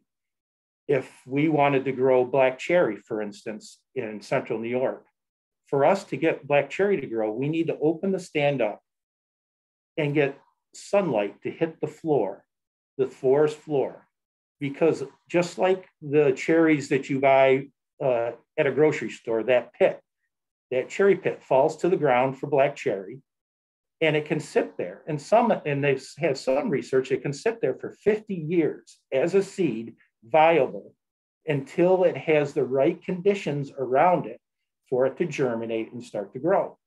So if an individual wants to grow black cherry on their forest, then we need to open a stand up, let the sunlight hit the forest floor. That rises the soil temperatures and makes a microclimate for that seedling to start growing. If we wanted to grow maple, we don't have to open the stand up very much. We can leave it closed because it's what they call a shade tolerant species. It can grow and have kind of a shaded area, and that needs for that seedling to grow. I got to give you one quick story. When I first came in '88, there was a forester here by the name of Maynard Spencer. He was here since the early 50s. And I go to Maynard, I said, Maynard, it seems like this company uses a lot of logs and we think we deplete the resource. And he said, John, that's a good question. But he said, when I came here in the late 40s, early 50s, I asked the forester before me. And he told me that, the trees grow. And here Maynard had his whole career from the 50s all the way until 1990. When I came, 1988, his whole career buying timber, managing timber. And here I am in my career. And I've gone 33 years and I constantly find timber. So that dynamic of forests, that's because it grows. It grows maybe 2%, 4% a year. And not all the forest is cut down at one time. And what's interesting about New York State is in about 1880, 1890, 75% of New York State was already cleared. Just after the Civil War, 1890, 75% of New York State was all cleared. There wasn't any forest. And now here we are, 65 to 70% of New York State has forest cover. And so the forest can come back. And it's dynamic and it's changing. And it took some people with some foresight in 1900, 1910, when the conservation movement started, where we needed to put away the Adirondack Park and different areas on our state forests. So, well, the other factor there, I think a lot of people think of forestry and they think of, practices in the Amazon or, other tropical areas where logging is done and trees are removed and then the land is converted to other uses, right? But in the Eastern U.S., when we are logging and we're removing trees, we're not changing the use of the land. That land is still forest. We're leaving, many trees. We're leaving seed trees to do some of what John just explained. Trying to regenerate cherry or hard maple. We're leaving seed trees, we're leaving other trees to protect the new trees, from wind damage and so forth. So that land is still forest, even after a relatively heavy logging. So we're not actually converting forest into non-forest. And in fact, we'd we'd be happy to see the opposite. We'd be happy to have even more than, you know, than 65, 70% of the state forested. We harvest timber all over the state. Some of the places, I know we have a teacher from New York City or down that way. We harvest timber around the reservoirs that supply water to New York City. The reservoirs are up in the Catskill region of New York. We harvest timber around those reservoirs in a sustainable way, and they find out the water quality can be better if the forest is managed than if it was just left to let nature do what it has. So we harvest timber around Gloversville watershed, Herkimer watershed, Utica watershed. We've harvested timber on all those watersheds that supply water to all those towns and cities. So it's beneficial for it. And as Matt mentioned, a lot of people say, well, deforestation down in South America is like it here. It's not, because really the soil types, the soils in the temperate United States, the nutrients are locked up in the soil. And there is some in the carbon stored in the organic matter, but in South America, the soils are different. There is no nutrients in the soil. Most of the soil is locked up in the biomass. So when you remove the biomass, you remove all the nutrients. Where here in the temperate forest, once you remove some of the trees, you're not removing the nutrients out of the soil. Two totally different soil types, and they react differently. And I know that's definitely a concept that many of us teachers address in our classrooms and in our next generation science standards is soils and soil health. And that's definitely something that is very important to foresters. So I think we have another question from a teacher. Go ahead. Yep. Oh, okay. Yeah, so when you harvest the timber or the trees, you don't like, okay, this acreage, we're going to cut all these trees down and then replant them at the same time. It's more not just whole cutting it down all in one area and then replanting. So there's by the way, I had a person that I went to school with at ESF, graduated as a forester, and he's a forester in Central Park right now.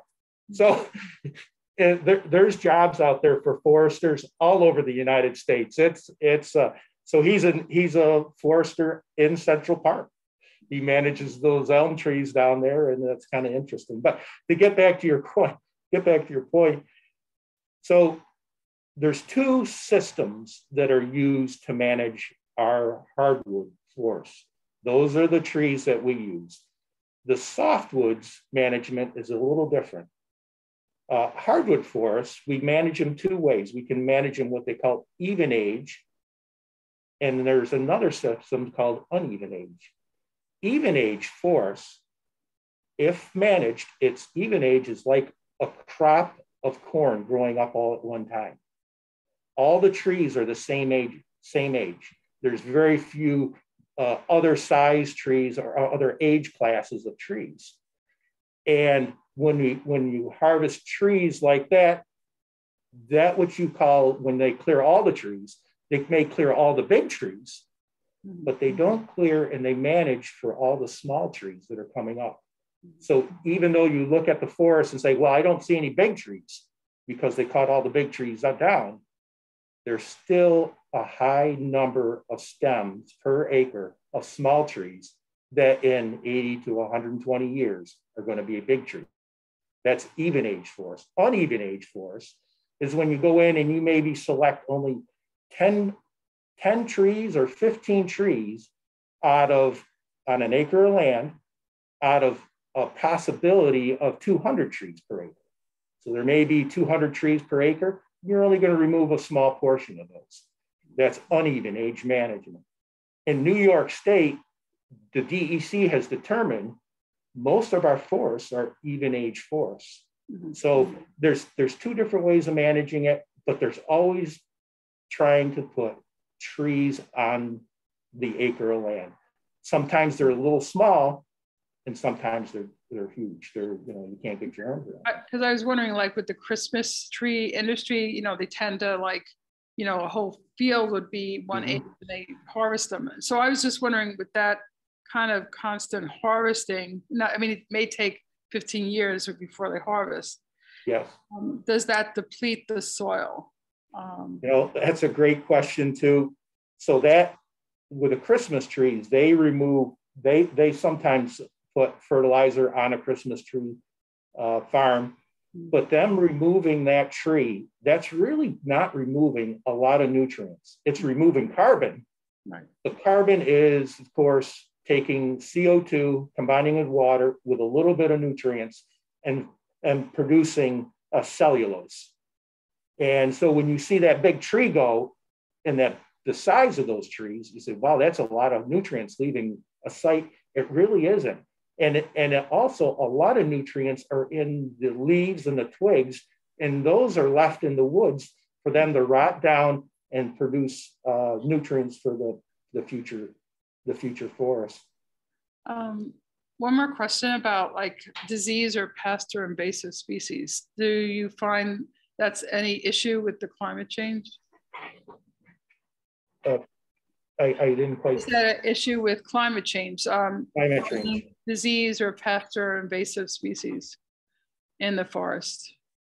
So, yeah, I don't know. I guess I think that there probably are connections. There are invasives which have come in to the country, and as the climate changes, that does impact the way different insects can spread. But really, they're two simultaneous processes going on at the same time. We have battled in New York, of course, different invasive insects. One being the emerald ash borer, which attacks our ash trees and it kills them quite rapidly. This insect came from Asia back in the late 90s. Kind of spread for attacked in the upper Midwest, kind of spread into Western New York, central pretty well most through New York State. And it's unfortunate because this is such a beautiful species of tree, but it's caused a lot of damage. And I know that there are efforts ongoing to crossbreed different types of ash, hope of coming up with something that can resist. But it's been a real challenge, really, for the whole region. And John can speak to this better than I can, but that insect is tolerant of a wide range of climate. I think extreme colds, when it's 30 below or more can wipe it out, but we don't really get that in New York. And of course it's less extremely cold all the time. So that's the major invasive insects that we've dealt with. There are other invasive plants which affect our forests, can compete with the natives, trying to grow back up. Sometimes the deer are very prevalent across our state, and they will chew up, the maple seedlings that we're trying to regenerate, but they'll leave the invasives, which they have no taste for. They'll leave those right there on the ground. So you wind up with a whole ground of invasives. Serious challenges for us. We look at different possible solutions. Keeping the deer out of woodlots has been shown to really help with the regeneration. It's just coming up with practical ways to do that, on a large scale. But something we're working on. So I know we're running short on time. We do have another lesson that we'll quickly talk about. I want to give you, Matt, just one chance or just a quick opportunity. We did have a question. You could quickly respond. If teachers want to come and take a tour with their students or tour with John, would that be something that Gutchess would be open to doing? We'd not only be open, we would welcome the opportunity. We'd love to show what we do here and explain the process from beginning to end. That'd be fantastic.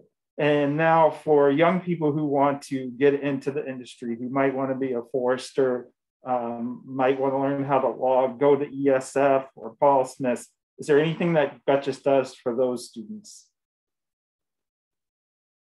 We do have a scholarship at SUNY ESF up in Portland that we've maintained for years, and we are always looking, to recruit out of forestry schools. We've recruited many people in the company, not just foresters, but that is a great opportunity to come to work for a company like ours with some knowledge already and get a jump start on a career.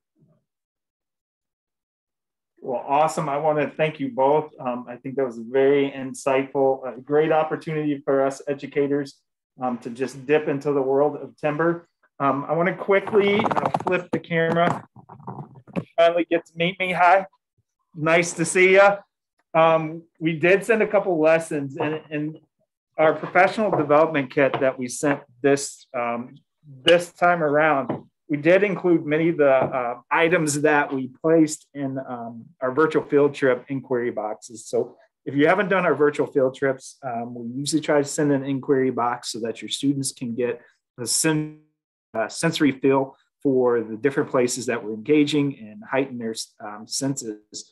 So one of the things I wanted to point at is Mr. Gutchess showed you this slab, and this is the first cut of the lumber that comes in, and it's a great chance to do a sequencing lesson, especially with ELA.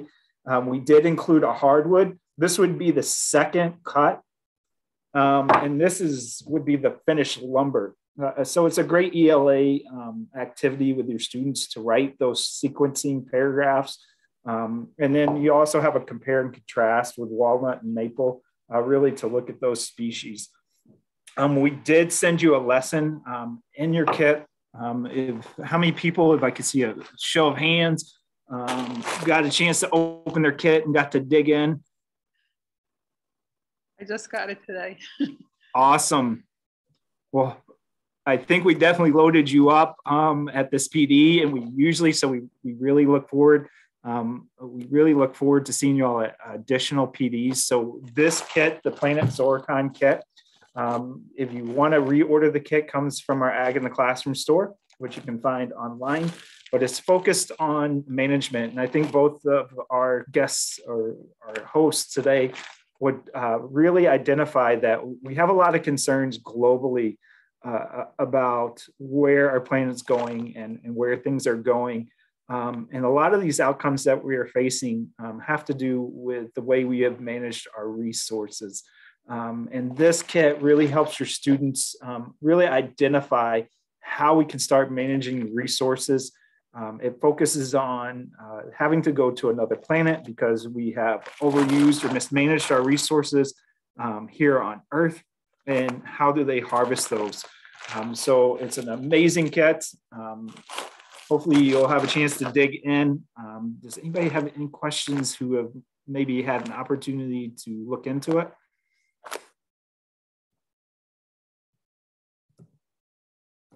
No? So we have, as both gentlemen will probably definitely identify, it's really the focus, and I think they both hit on the fact that it's about management, and something that spending time with Gutchess and with their employees, being in the forest with some of the foresters, there's really a focus on how we conserve our environment. I think in many of your classrooms, you're really doing a great job in having your students really kind of capture that concept. So before we let y'all go, I know Katie is probably going to want to share a few last steps in getting those CTLA credits and then discussing a few other things from New York Ag in the Classroom. Thanks, Jeremiah. Well, first of all, I just want to say thank you to both Matt and John. I will say they are one of the most, I work with a lot of groups in agriculture, but they are one of the most open and welcoming companies that I get the pleasure to work with.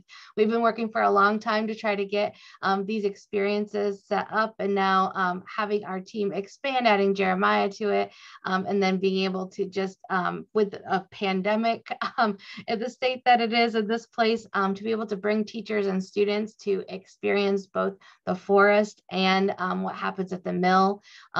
We're just so grateful to them to build those ag literacy connections with the pieces that they interact with every single day. So thank you both so much. Bottom of my heart, it's always a pleasure to work with you. We also just want to talk about what are the next steps here. So you are going to receive an email in the next day or so with follow-up from this day. You are going to have links to all of our virtual field trips that we offered the last week and this week. You're going to get a link to today's PD if you missed anything or wanted to revisit something. And then you're going to receive links to the 2 lessons, both Source Search and Planet Zorkon, that Jeremiah was talking about, with all the instructions on how to facilitate those experiences in your classroom. The other thing that you're going to receive is you're going to receive an evaluation. The last page of that evaluation, it's a short evaluation, so don't be too scared of it. The last page is going to be the information we need to process your CTLE. So that's going to be the most important link in your follow-up. Fill that out and we will process your CTLE and send that out to you. It's going to come from our program assistant, Sarah Hale. She'll send that directly to you.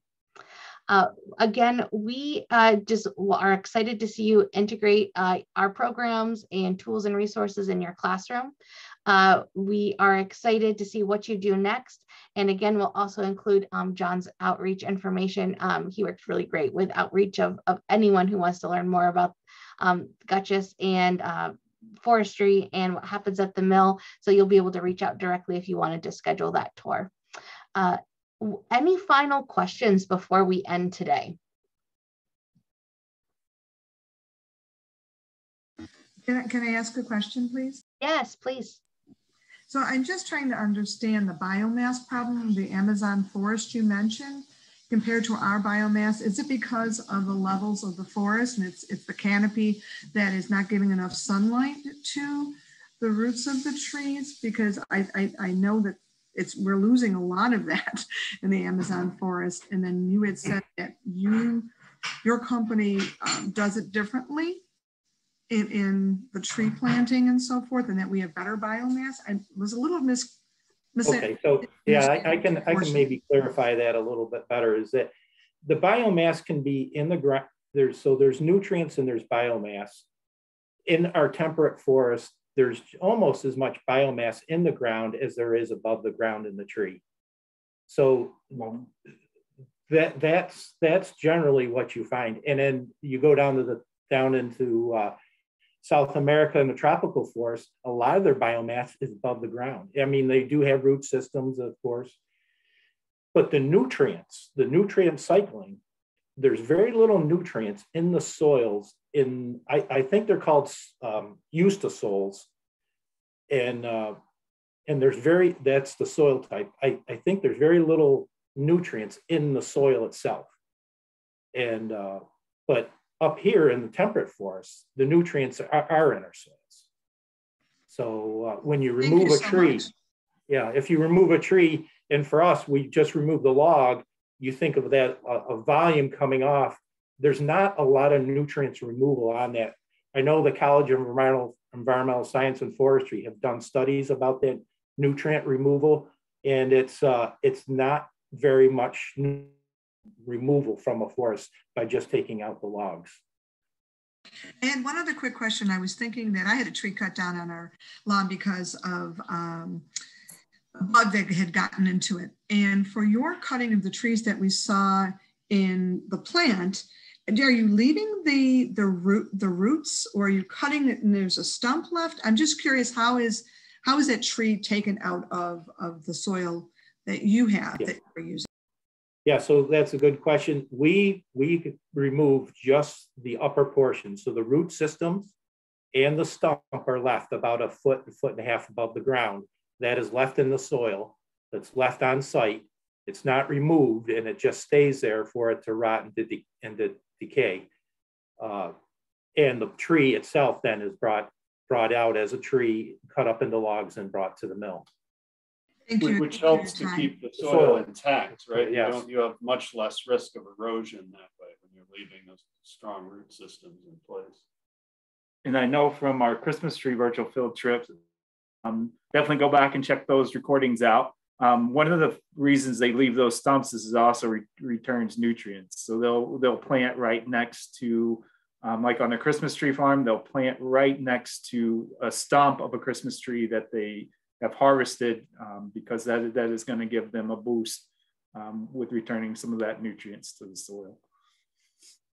Is it the same with hardwoods? There's nutrients that there is some, yeah.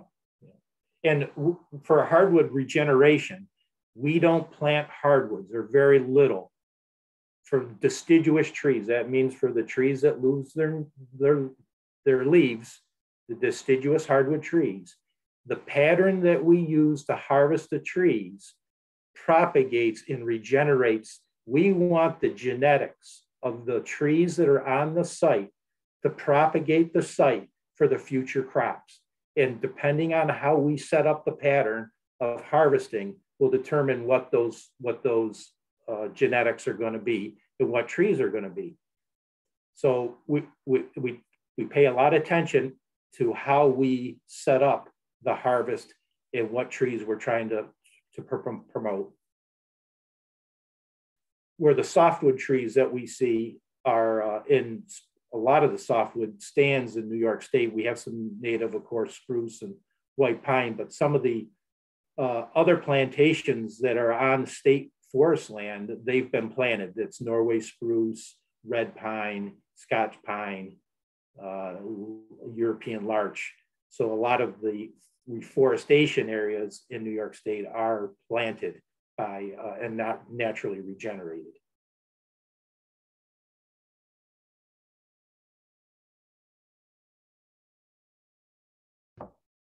Right. Any other final questions? Well, again, thank you all so much. Thank you to our hosts. Thank you to our teachers. Thanks to Jeremiah for being out there in the cold today. We are excited to see what you do next. So thanks for being with us, everyone.